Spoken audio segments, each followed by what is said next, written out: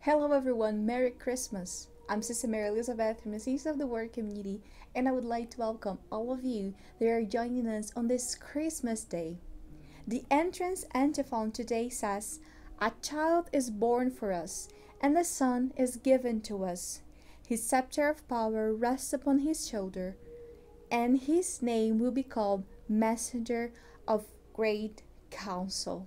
So, on this day of Christmas, we celebrate the birth of our Lord Jesus Christ. He is the King of Peace that comes to bring us joy. So, on this day, now we will be meditating with the Word of God, and for the liturgy, we will be singing the readings of the Mass during the day. So, today, in the 25th, there are different liturgies, different readings for different masses. And the ones that we are going to meditate today together is the one from the Mass during the day. So, first reading will be from the prophet Isaiah, chapter 52, verses 7 to 10. The responsorial psalm will be Psalm 98. Second reading will be Hebrews, letter to Hebrews, chapter 1, verses 1 to 6. And the gospel will be Gospel of St. John, chapter 1, verses 1 to 18. So let's start the reading of the Word of God for today. Isaiah 52. How beautiful upon the mountains are the feet of the messenger who announces peace, who brings good news, who announces salvation, who says to Zion, "Your God reigns." Listen, your watchmen lift up their voices. Together they sing for joy, for in pain sight they see the return of the Lord to Zion. Break forth together into singing, you rooms of Jerusalem, for the Lord has comforted his people. He has remembered Jerusalem. The Lord has bared his holy arm before the eyes of all the nations, and all the ends of the earth shall see the salvation of our God. The word of the Lord. Thanks be to God. In this first reading of the prophet Isaiah, we see this promise that the King of Zion would come back, would come to them. The messenger who crossed the mountains announced the Lord's return to Jerusalem, and the deportees return. Peace, good tidings, and salvation await those who walk in the ways of God. That's what the chapter 52 of Isaiah means. This messenger announces the return of the Lord to Jerusalem. And in this Christmas day, we celebrate the return of our Lord to us on earth. As we meditated on Advent, the first part of Advent, we would focus in the Lord that is to come again in his second coming. The second part of Advent was to prepare our hearts for this day, for Christmas, for the Lord that will come again as a child, as the entrance antiphons tell us, a child is born for us. And Christmas, today in this liturgy, we see that the Lord is coming back to Jerusalem. His King, your God, reigns. So that must be the joy of our heart today. Our King is among us. Jesus is the Emmanuel, God with us. The responsorial psalm today, Psalm 98, tells us, "O sing to the Lord a new song, for he has done marvelous things. His right hand and his holy arm have brought him victory. The Lord has made known his victory. He has revealed his vindication in the sight of the nations. He has remembered his steadfast love and faithfulness to the house of Israel. All the ends of the earth have seen the victory of our God. Make a joyful noise to the Lord, all the earth. Break forth into joyous songs and sing him praises. Sing praises to the Lord with the lyre and the sound of melody, with trumpets and the sound of the horn. Make a joyful noise before the King, the Lord." Make a joyful noise before the King, the Lord. The King is here. the King is among us. And that's our joy on this Christmas day. Second reading from the letter of St. Paul to the Hebrews says, Long ago, God spoke to our ancestors in many various ways by the prophets, but in these last days he has spoken to us by the Son, whom he appointed heir of all things, through whom he also created the ages. He is the reflection of God's glory and the exact imprint of God's very being, and he sustains all things by his powerful word. When he had made purification for sins, he sat down at the right hand of the Majesty on high, having become such superior to angels as the name he has inherited is more excellent than theirs. For to each of the angels did God ever say, You are my son, today I have begotten you. Or again, I will be his father, and he will be my son. And again, when he brings the firstborn into the world, he says, Let all God's angels worship him. The word of the Lord, thanks be to God. Christmas is also known of the feast of the Word incarnate. The Word of God became flesh and dwelt among us.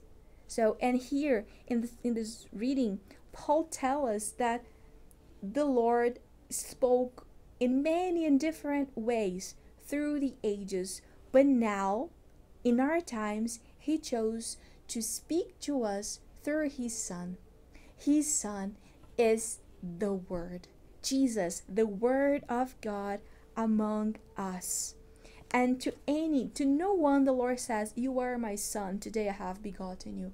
Only to Jesus Christ. And that's our joy and our happiness in this Christmas day. The gospel today will be Gospel of St. John, chapter 1, verses 1 to 18, and we will see the evangelist St. John telling us about the Word of God that is with us, that has incarnate and is among us. In the beginning was the Word, and the Word was with God, and the Word was God. He was in the beginning with God. All things came into being through him, and without him not one thing came into being. What has come into being in him was life, and the life was the light of the human race. The light shines in the darkness, and the darkness did not overcome it. There was a man sent from God, whose name was John. He came as a witness to testify to the light, so that all might believe through him. He himself was not the light, but he came to testify to the light. The true light, which enlightens everyone, was coming into the world. He was in the world, and the world came into being through him. Yet the world did not know him. He came to what was his own, and his own people did not accept him. But to all who received him, who believed in his name, he gave power to become children of God, who were born not of blood, or of the will of the flesh, or of the will of men, but of God. And the Word became flesh and lived among us, and we have seen his glory, the glory as of a Father's only begotten Son, full of grace and truth. The Gospel of the Lord. Praise to you, Lord Jesus Christ. In the beginning of his Gospel, St. John is telling us that in the beginning was the Word, and the Word was with God, and the Word was God. In the beginning of creation, God the Father spoke, and everything came into being. And the Word of God is Jesus Christ. And God sent his Son, sent his Word to be with us. And the Word became flesh and lived among us. And we have seen his glory, the glory of a Father's only begotten Son, full of grace and truth. That's the feast of the Word of God. Today is the feast of the Word incarnate. And on this Lectio Divina, on this day, we are invited to meditate upon the presence of the Word of God among us. We received a gift. This gift is to be able to read the Word of God every day. And this gift comes only through Jesus Christ. Christmas is not only a feast to rejoice with the little child that is among us, but it's the feast of the Word of God. It's the feast of the Seeds of the Word community. We rejoice at Christmas, at the nativity of the Lord. Why? Because the Word became flesh and dwelt among us. And that's our joy and our happiness. In your Lectio Divina today, you are invited to meditate upon all those readings and see what verse touches your heart and what verse the Lord is asking you to meditate upon today. Is it Isaiah? Is it Psalm 98? Is it Hebrews, the letter to Hebrews? Is it the Gospel of St. John today? The Word of God, Jesus Christ, wants to speak to you directly today. And to end our time together, I would like to leave you with the patristic reading that we read in the Office of Readings every morning. So today is from Saint Leo the Great Pope. A few verses he said, "Dear beloved, today our Savior is born. Let us rejoice. Sadness should have no place on the birth of life. The fear of death has been swallowed up. Life brings us joy with the promise of eternal happiness." Jesus comes to us with the promise of eternal happiness. Christian, remember your dignity, and now that you share in God's own nature, do not return by sin to your former base condition. Bear in mind who is your head, and of whose body you are a member.